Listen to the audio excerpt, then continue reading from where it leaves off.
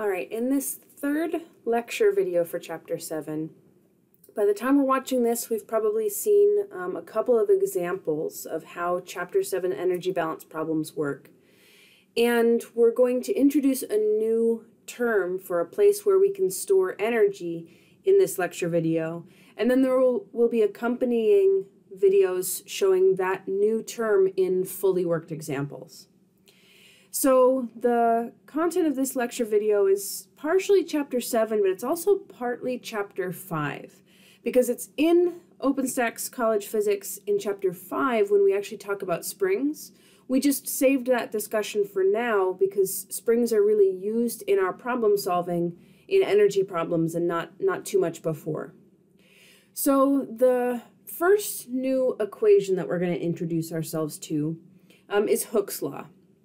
And Hooke's law comes from Robert Hooke, who in 1676 came up with this understanding that to stretch a spring or to compress a spring, it requires a force. And that force is based on how much you have stretched the spring from its normal length. Now, I forgot to grab a spring from our physics department, but hopefully one of my cat's favorite toys is this little plastic spring toy. Now we can see right now as I'm holding it that it has a certain length. That would be the unstretched length, where in Hooke's law we would set the initial x value to 0. We haven't stretched it from any amount. But I can stretch this and stretch this and stretch this to a much longer length, a much longer spring. And to do so required that I have a force, because if we think about what happens if I let go with this hand that I'm waving my fingers around with, the spring goes back to where it was before. It wants to be back in that standard equilibrium position. So when it is stretched, I am pulling one way and the spring is pulling back on the other, trying to get it back to this starting value. In the same kind of way, I can squash this spring, and I am pushing on it, the spring is pushing back on me, because as soon as I let go, it springs back to where it wants its standard normal length to be. So that delta x idea is thinking about the initial length compared to the final length. And more often than not, we'll tend to set the starting point to 0 because all we really care about is whether the spring has been stretched or compressed from what it wants to be, what its standard length is. You can have a longer initial length, and that's not a problem. We're still determining how much of a difference you make when you pull or push on that spring. Sometimes we'll see it written as kx or negative kx. And the plus or minus sign is not really what we should get hung up on. Instead, what we want to focus on is the direction that that force is pointing is always back towards its starting point. If we stretch it, if we pull to one direction, it will try to pull itself back to the original. If we push it in one direction, it will try to push itself back to its original. And so that's really the key part about anything that might have plus or minus signs attached to it, is that the spring is just trying to get back to normal. So when we think about Newton's third law, the easiest way for us to see that the spring has to have a force within the spring itself is because we are applying a force in order to get it to stretch or compress. And this is just the spring trying to get itself back with that same amount of force. So if we were to set up an example in class, and we have this full example in class, but that's not where we are, what we could think about is if we hung this spring from a hook in the ceiling, and we attached a mass to it, so like a little hanging mass we could just attach to it, then the spring would stretch by a certain amount. So although we can't do that full demonstration here at my house, what we can do is think about the situation. So I'm going to draw on the board and then I'll show us. So there's the original length that I'll be drawing and showing us in just a second. And once we add a mass to it, there's the new length of the spring. Okay, so we have this. And the key thing here is that with the original length and the new length, the stretch amount, the thing that we would be calling x, doesn't really care about the length itself, but rather just how much of a difference there is. That's the stretch distance x. Okay? So if I were to hang this mass and slowly lower it until it's stationary, if it is stationary, then that means that the net forces acting on that thing are 0, right? Because the any object that has no acceleration, either it's not moving or it's moving with a constant speed or constant velocity, has a net force of 0.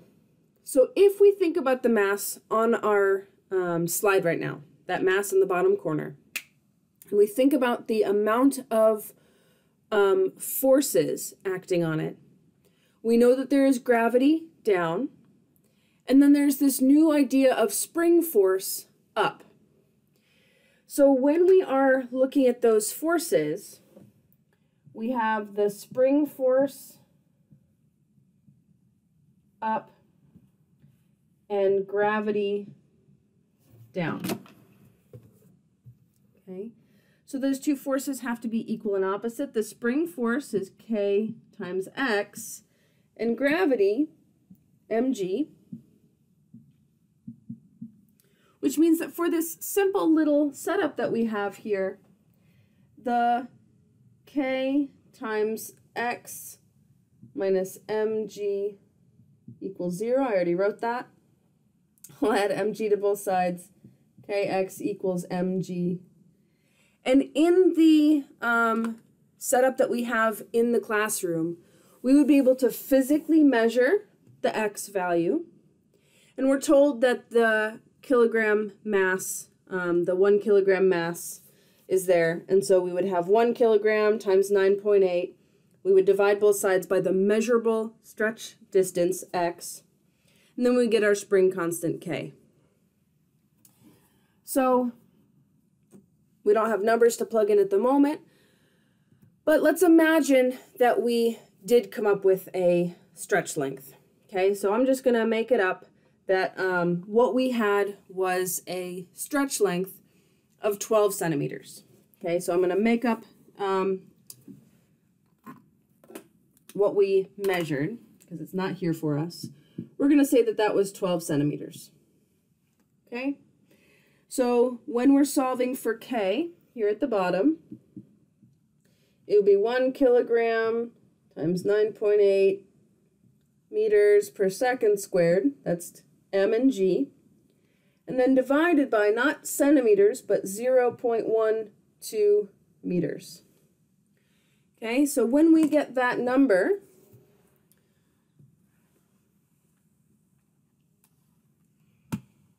so 9.8 divided by 0.12, we're going to get, we're going to get a sneeze. We're going to get 81.7. So K is 81.7. If we look at all these units, they look like a mess, but mg, we know that that's the force of gravity. That's newtons on top and meters on the bottom. So this new idea of spring constant is in units of newtons per meter. It's basically saying how much force would I have to fully apply to this spring to keep it stretched at a full length of 1 meter. So that would be 81.7 newtons per meter. Okay, so that number value probably wouldn't be the number value for my spring toy. This would have a very small K value because it doesn't take all that much effort to stretch. If you think about the shocks in your car, there's components of that are springs. They basically absorb all that that bumpiness because it takes a lot of force to get them to move around, or to stretch or compress. So now that we have this 81.7 newtons per meter spring, we can use that to figure out, okay, if we have that spring, how much can we stretch it for it to be exerting a 5 pound or 22.2 Newton force back on us. So I'm going to erase the majority of the problem so that I can do it and then show it to us again. So now what we're saying in this new situation, I'm going to show it to us in just a second, is if we have it unstretched,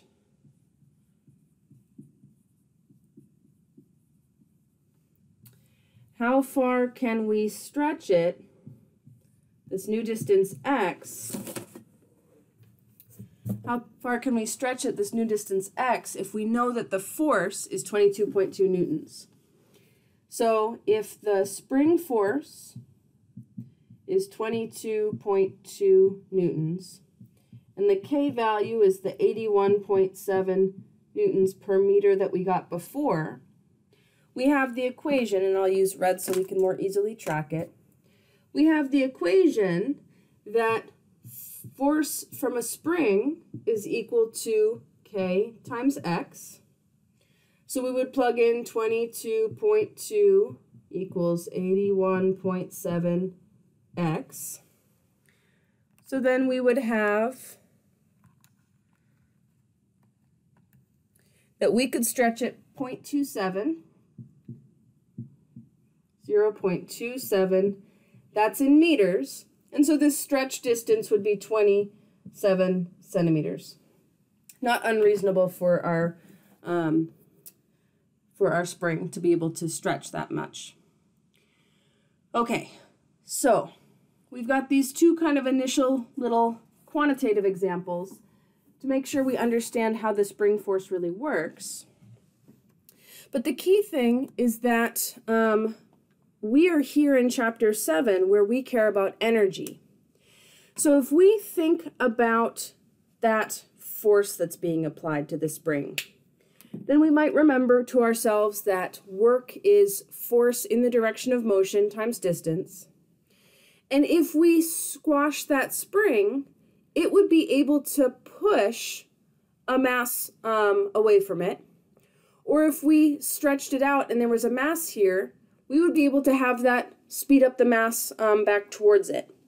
That means that there is work that we can store in a spring, but the problem is we can't use the force that we just wrote down, K times X, as the force in the work term, because that force is not constant. It is very easy to stretch it a little bit. It is harder to stretch it more, and as the spring gets farther and farther out, it takes more and more force to keep it stretched that much. And so if we look at the graph on the slide, that's showing us how the force is increasing the more and more we stretch or compress the spring. And the work would actually be the area under the curve. But we don't necessarily even have to think about it as the area under the curve. We can just try to use the average force. In both cases, we will get the same result. If we think about this triangle as being half of a square, where the square is kx high, or not square, but rectangle, kx high and x across, then we would get 1/2 kx squared. If instead we used the average force, then we would be using 1/2 kx as the force, and then the distance would be x. And in both cases, we end up with the same result. We don't have to prove that result to ourselves in the future. The key thing is that we now have a term that we can write down, just like the previous two terms we've had, kinetic energy and potential energy of gravity. And this time it's the potential energy in a spring, and it's 1/2 kx squared. So this slide kind of shows us that if we have a spring that is not stretched, if it's just all by itself and no one's applying a force to it, it may have a length, but that's not what x is. X is the amount that we have stretched it from the original amount. And the more that we stretch it, the more energy it contains in a way that is not based on a constant force, which means we cannot use our standard work term. We have to rely on the 1/2 kx squared term, which would be provided to us on any quiz or test. And so we don't worry too much about that. It would just go straight into our list of possible places to look for energy. In the same way that in a previous video, I talked about how if we think about this like a money problem, you might have money in your wallet or money in the bank. So we think about money in our wallet as maybe walking around money, kinetic energy. And money in the bank is kind of like potential energy of gravity. Banks are very grave, weighty institutions. And then potential energy for a spring is kind of like if you have some money stuffed in your mattress, so spring mattress. It's just another place where we can look to make sure we've accounted for everything. We're looking for 3 different places of energy instead of just 2. But fundamentally, our tool is still energy before plus work added equals energy after. And so we will see 3 different example videos from this section, example 7F, G, and H. But before we show what those examples look like and describe them briefly, it is worth noting that in the textbook, they make a big deal about conservative and non-conservative forces. And it's worth knowing what that term is. It's not something that we have to worry too much about. But a non-conservative force is one where the work done is based on the specific path you took. If we have a block and we have it go all the way around the table, that entire time friction is stealing energy out of our system. We will lose more energy if we go around and around and around than if we just take the straight path. In the same kind of way that on our slide here, erasing this smiley face, we erase less if we take a short path, and we erase more, we lose more of it if we take a longer path. The reason that we introduce this term is because some students are always curious why the spring force and the force of gravity can have a term that we rely on, whereas air resistance or friction, we always have to go back to the standard work term. And it's because of that idea of non-conservative forces. A conservative force can basically give back all of the energy that we gave it. If we lift something up, give it gravitational energy, it can give it right back again and give it back as kinetic energy as it falls. If I stretch this spring out, I'm giving it energy, it can give it all back again as kinetic energy, and then it loses it when it snaps and makes sound and all that kind of thing. But we can make a potential energy formula for gravity, for springs, only for a conservative force.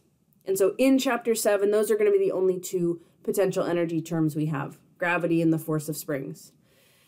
Friction is a non-conservative force. It will take the energy out, and there's no way for us to get that energy back into our system in a simple way. Ropes, so tension forces, are non-conservative. If we push or pull, those are all non-conservative forces. We just have to build a work term when we see them in a problem and go from there. So the examples that we have seen from the first part of the chapter and the examples that we will be seeing after this lecture video, every single one of them has the same general process. We draw a picture, we identify before and after, we figure out what types of energy we have and whether we have a work added term, and then we plug in the numbers that we have and solve for our unknown.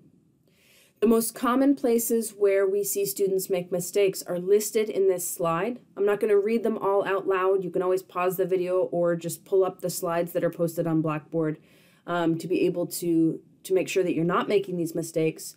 But we don't want to get too ingrained in an incorrect setup. So when we're watching these energy videos, always try to see how one type of problem matches the next type of problem matches the next, even though each one of them has its own set of which terms are active and which terms are not. This list of common problems will help make sure that you are paying attention to the things that might be sticking points so that we can fix those mistakes possibly before we even make them. So the first example that you're going to see a full video for, we have a vertical spring. We put something onto it so it's all stretched out, and we hold that object down. All that happens before the problem starts. And then we let go of the thing, and so it goes shooting up into the air. And we're probably not using a little spring toy. We have a better spring that can actually have a pretty significant force and throw that thing up into the air. And our goal is to find the maximum height. So there's that separate video you can watch to see how that one works out. The next one, we have a ramp where at the bottom of the ramp, we have pushed that thing into the spring. We let it go shooting forward up the ramp, and we want to find how fast it's going at the top of that ramp. And then the third separate example video that's available to us is we have a spring at the top of a ramp. We squash something into it, and we let it go down the ramp. And we let it go as friction is slowing it down and slowing it down. We want to find how far it's able to go before it stops moving. And so we'll see that example again as a separate video. And this is the kind of thing that we would do on the board, on the blackboard, if we had that opportunity. So that's the end of the third lecture portion of Chapter 7. There's all of these different example videos interspersed. And the next time that we are looking at the lecture video, so the fourth part of Chapter 7 for lecture, we'll be talking about power and how that is an additional separate idea compared to work and energy, but how it is related, and we can answer some big picture questions about power, how quickly we use up energy. So I'll see you in the next one.